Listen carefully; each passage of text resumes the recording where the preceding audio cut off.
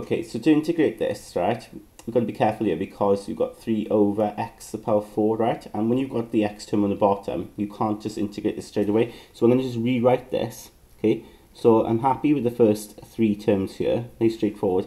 What I'll do is I'll take that x to the 4 up, okay? And I just take it up, and if I take it up, don't forget, you just got to change it to a minus 4 then, okay? You've got to change it to a negative power, okay?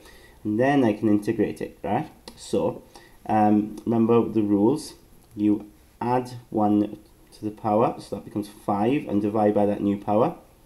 Same here, add 1 to that, so you get 3, divide by that new power. Now there's no term there, there's no x term, but that'll be like x to the power 0. So if I add 1 to it, become x to the power 1 over 1. And then here then, add 1 to it. Well, if I add 1 to minus 4, I get minus 3, divide by that. So this becomes 10 over 5 is 2. 24 over 3 is 8.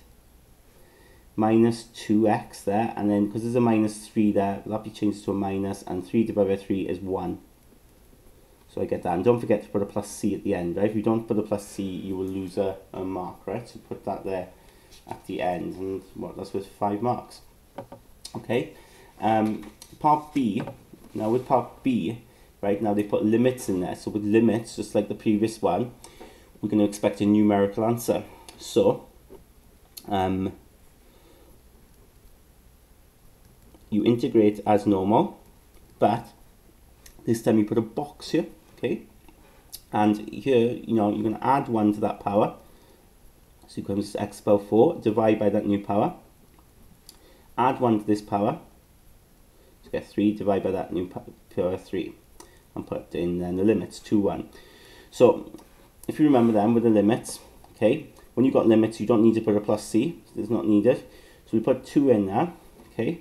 So you've got 12 times 2 to the power 4 over 4, okay. Now I could have simplified that, couldn't I, to become 3, it doesn't matter, okay. And then 6 over 3, of course, is 2, so maybe I'll do that there. And then put 2 in there, so 2 cubed. Take away then, let's put the 1 in, so we've got 12 over 4, 1 to the power 4, and 6 over 3, or 2, isn't it? 1 cubed. Okay, so if I type that into my calculator, so I've got 12, well remember 12 over 4 was 3, let's just rewrite that, so 3, 2 to the power 4, 3 is 1 to the power 4 plus 2, makes sense to do that, doesn't it? So 3, 2 to the power 4 plus 2 cubed, take away then, open bracket, so you put the upper limit in, the lower limit in, take them away. So 1, I don't need to put power 4 there because it's just still going to be 1. And I get out 59.